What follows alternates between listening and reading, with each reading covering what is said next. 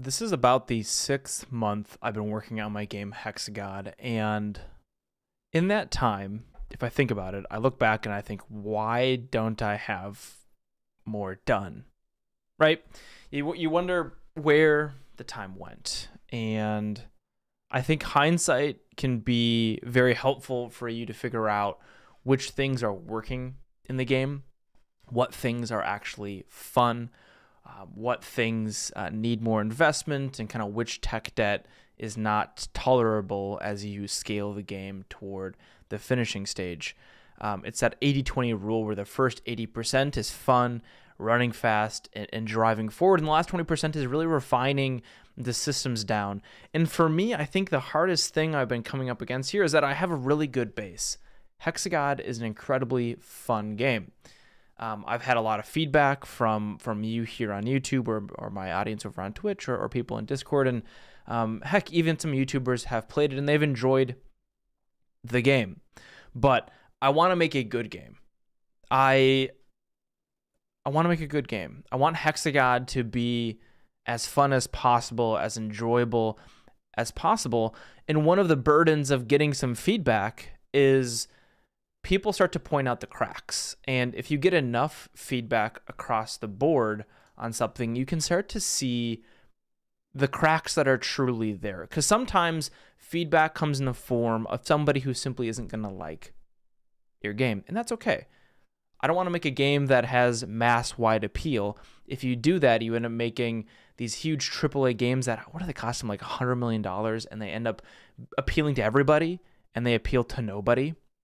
So I'm not trying to do that. I'm not trying to make a game for everybody, but I'm trying to make a game that people would enjoy. And part of making a Hexagod, a hexagon game with cards and kind of placing tiles and managing villages and resources is going to attract a certain type of player. And once they start giving you feedback, and once you start hearing kind of what people are expecting, you start to see, oh, there's some things that I really need to address in the core concepts and the core gameplay loop, or there's ideas that don't scale very well. And so when I hear just make the game good, or make a good game and it'll sell itself, it's easy to say and really hard to do. And I'm not sure anybody said it's simple. Maybe I'm just trying to clickbait you into watching this, but if you're here, hello, my name's Aarimous. I was successful then.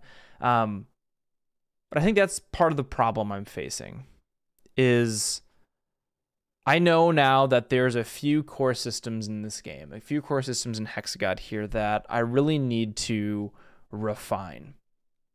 I need to nail down what the fun is, because I think the sticker value of this game, like it looks good, the UI is minimalistic, like placing hexagons is fun, commanding your villagers, playing cards, all those things are really fun on their own. But to take those fun concepts and add a bunch of it doesn't have to be insane depth, but add some depth to them, add some interconnectiveness to the game. That's kind of hard. And especially as a novice designer, I'm not somebody who can sit down and make a whole game design document. In fact, I'm much more the opposite. I'll have a vibe of a game or an idea of a game that I've gotten from playing other games.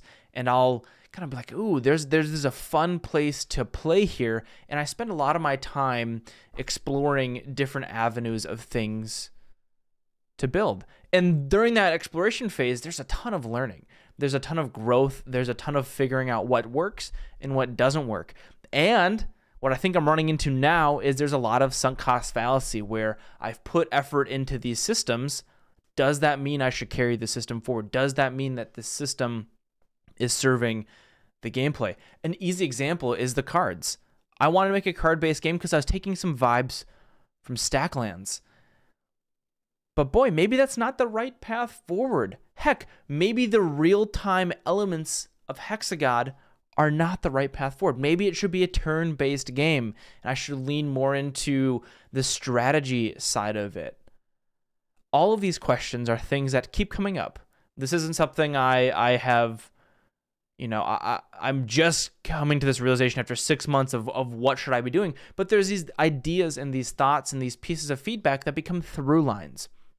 And I think if I were a more confident developer, if I had more experience, if I had more of a really solid vision for the end game and a really good faith in the fun being there, maybe I could drive forward and not have these questions happen. But maybe doubting is essential to what's being a human. Not to get too deep, but like a lot of my life, I've doubted if I've done the right thing, if quitting my job to become a full-time developer is the right thing, if my partner is the right person for me to live the rest of my life with, if I should buy a home, if I should stay where I live now, which friends do I want to hang out with?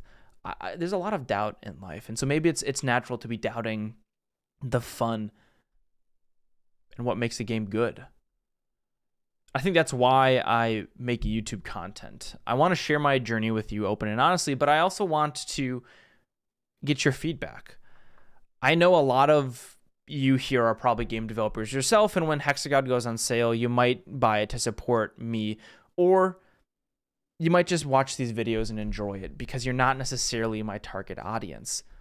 But you are smart and you do have an eye, and you more than anything can tell me when something's not fun. You might not have the solution, but I think that's why I like to do content creation from my perspective. I hope you find value in watching this journey and coming along with me and feeling inspired to sit down today and work on your game or spend a day doing design.